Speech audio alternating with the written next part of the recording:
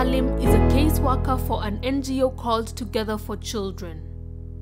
She's at home with her family when she receives a referral call through the NGO hotline.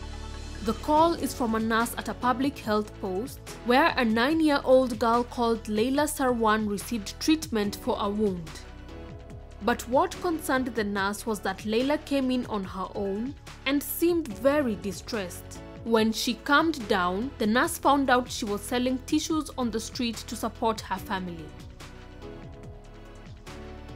The girl's mother came to collect her, and the nurse asked her for a contact number.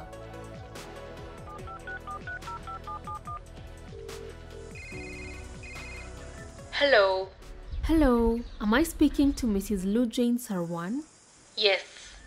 Hello, Mrs. Sarwan. My name is Sarah Salim and I work for a local organization called Together for Children.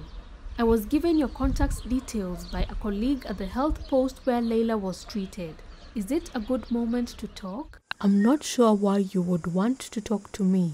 Well, normally I would have come by your home to speak to you and Layla face to face. But unfortunately, with the COVID restrictions, this is not possible.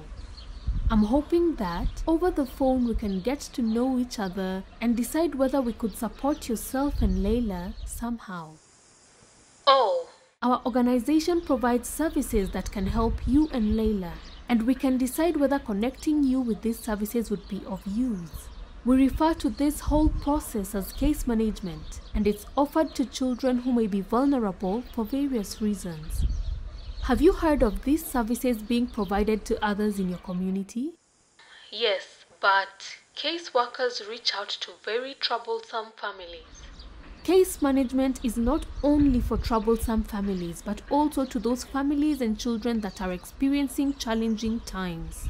We can decide together on a plan that is suitable for you and Layla. What do you think? Yes, sure. Sorry, I'm a little tired today. I'm sorry I caught you at a bad moment. I hope you and your family are okay. Well, my husband is sick with COVID and he's in an isolation facility. Luckily, he was not at home when he got the virus. He has also lost his job. I'm really worried about his health. But also how I'm going to feed Layla and her 4 siblings. I'm sorry to hear about this. It's an extremely difficult situation. Are you in touch with your husband? Yes, we talk every day. He seems to be doing a little better. Well, that is at least a step forward, and I'm sure that keeping in contact will also help him. Is there anyone in the community you can talk to, keeping social distancing in mind? My neighbor and I sometimes speak over the wall. I hope you can keep meeting with your neighbor, and now you will also have us listen to your concerns. I want you to know that anything we talk about is confidential unless there is a risk to you or your children. Do you have any questions? No, not right now. Okay, I'd like to talk with Layla now, if that's okay. Sure. Layla? Hello. Hi Layla, my name is Sarah Salim. I'm a caseworker for an organization called Together for Children. Hi. I'm sorry I can't come talk to you face to face, but it's difficult at the moment with COVID. How are you? I'm fine. Thank you. I know things are tough at the moment. Your mom is okay with us working together to come up with a plan to support you and your family. But I would like to make sure you're fine with this as well. Ah, yes, sure. You don't have to talk about anything you don't want to, okay? I also want you to know I won't be sharing anything you say with other people without asking your permission unless you're in danger. Okay. Alright, I'm going to ask you a few questions and I would really appreciate it if you would answer them honestly and openly so we can find out together the best way to support you and your family. Sure. Is it okay for us to talk right now? Yes. How is your wound? Is it painful? It was sore yesterday, but it's a bit better today. How did you get hurt? I fell when I was walking home as it was quite dark. You were coming back home in the dark. May I ask what you were doing? I was selling tissues in the street. Do you do it often? Yes, it's a way to help the family. Were you alone in the street? No, I was with a group of other children. Is it safe out there? Yes, when it's daylight and there are other people around. You should stay close to people, but with COVID, that's a risk as well. Do you wear a mask when you're selling items in the streets? And do you wash your hands often? No, I don't have a mask. And there aren't many places to wash your hands on the streets. Are you going to school regularly? Not since my father lost his job. I'm sorry to hear your dad lost his job. Are your mom and dad okay with you working on the street? Yes, but they tell me it's only for a little while till my dad can find something. But now my dad has got COVID and some other children found out and they... It's very difficult. Take a deep breath.